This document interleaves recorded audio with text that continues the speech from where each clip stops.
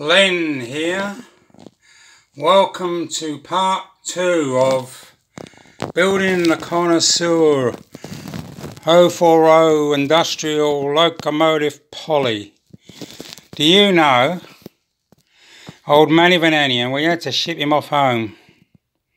He was missing his local cuisine. But do you know, here in Australia, so dry lately, so dry, we had to shut down one lane of the local swimming pool to save water. Fair dinkum we did. Alright, it's not... Manny hasn't gone away. Oh my goodness, Manny Van Anian, see what a Supermanian Station Master is. West Green is here today with you. Welcome to part 2. I hope that gave you a laugh. So, what am I up to? I'm using my flux capacitor. When I turn this on, all the lights in the street go dim. No, I jest. But it's a good bit of kit. So what I've done, and I'm going to show you what...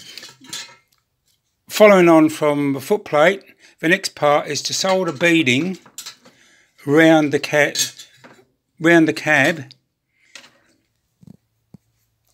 just round there.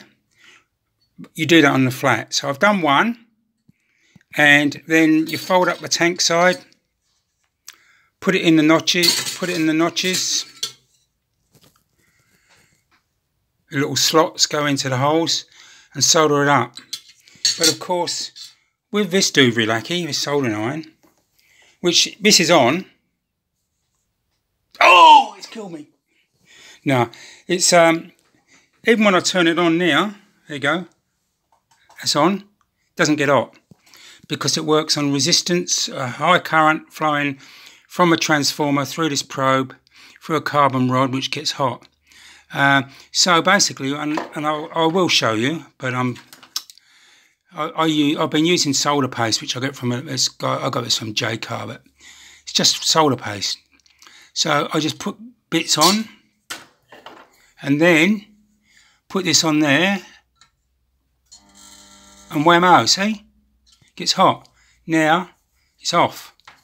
So what I'll be showing you is putting the beading on, and doing this, so you know. But I'll tell you what, it makes you wonder. I wonder why I didn't get one. Oh, love that clock. 12 o'clock. Oh hell, forget this. Look at this clock. Come on, I've got to show you.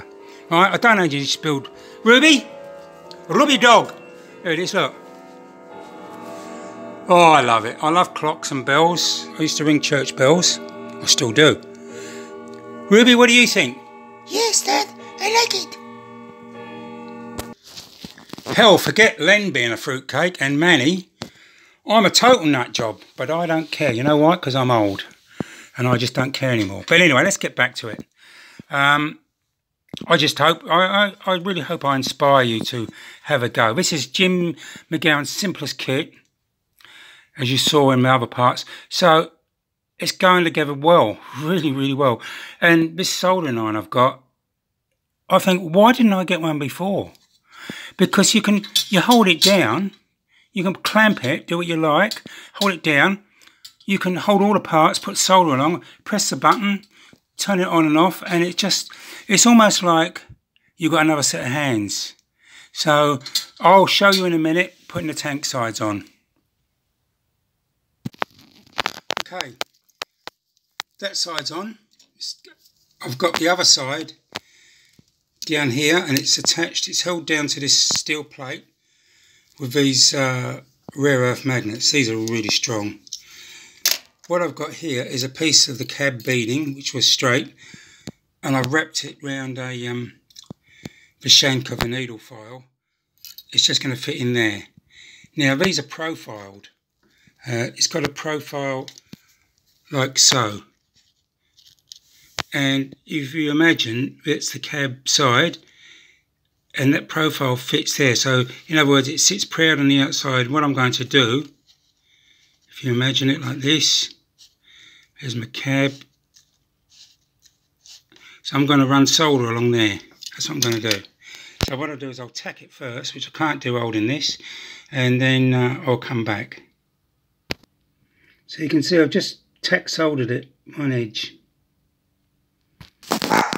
So using a file, I just push this straight to follow the shape of this. And then what I'll do is I'll put a tack there and a tack there, tack, tack. And then once it's all good, I'll go around and put a seam around it. Right, so that's all right. So I'm going to put this on here, I'm going to turn it on and draw it towards me, draw it back.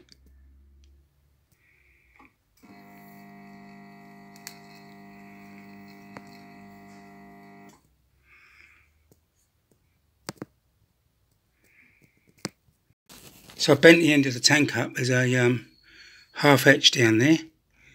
So, and I put some solder paste on it. So if I put this on,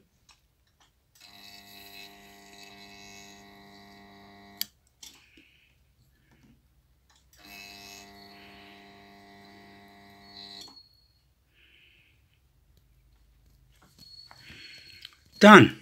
Just going to move the magnet up and do the other end. So this now, those tabs fit in there. I just make sure I push it down and then tack solder. Bit hard to do with one hand, so I'll put this down, but you get the idea.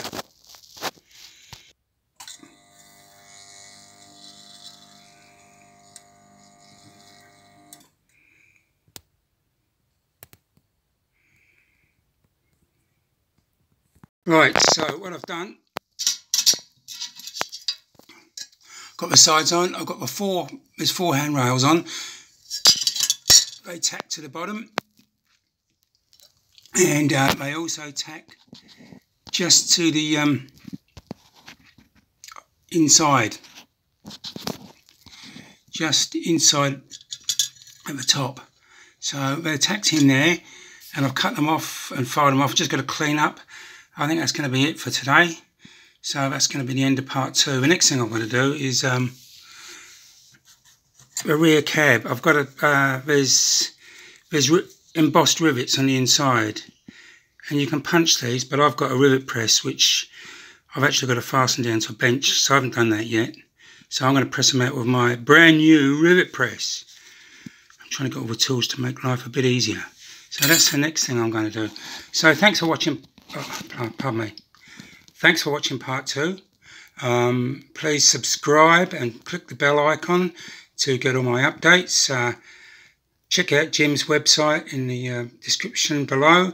It's goodbye from me, and it's goodbye from Manavanani and Sivara Supermanium, Station Master at West Green. And Len. God, he's a boring character, Len. See you later.